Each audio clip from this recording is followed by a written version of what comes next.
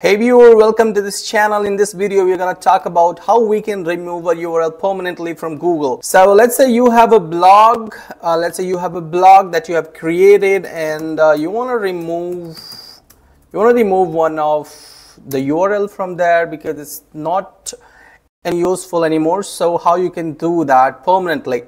So there is a rule that people say that you can go to Google Search Console and you can come here at removals and you can click on new request, put your URL that you want to remove, and just click here and next, and boom, done. No, but it's not like this. Now you can clearly see here block URL from Google search result from about 6 months and clear current. So it's gonna vanish for 6 months only, but if you wanna remove it forever permanently, so you gotta follow some steps that I want to show you right now. First of all, let's see, you want to remove any URL. So all you need to do, put your site colon and your website name from here, and whatever website, whatever URL is indexed here, and you want to remove one of the URLs so you can copy that URL. For example, let's see this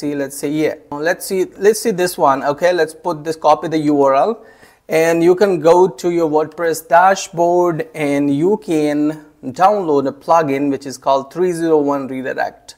So you can click on that and you can install it. So I have already installed this plugin. So what I can do, I can go to my plugin section and I can start working from here. So I can see, you can see here is 301 Redirect. So I will go to manage redirection, and the URL that I copied from there, I'll just put that here. This is the old URL that I want to redirect to the old new URL, and here I just want to redirect it to my home page. So let's see.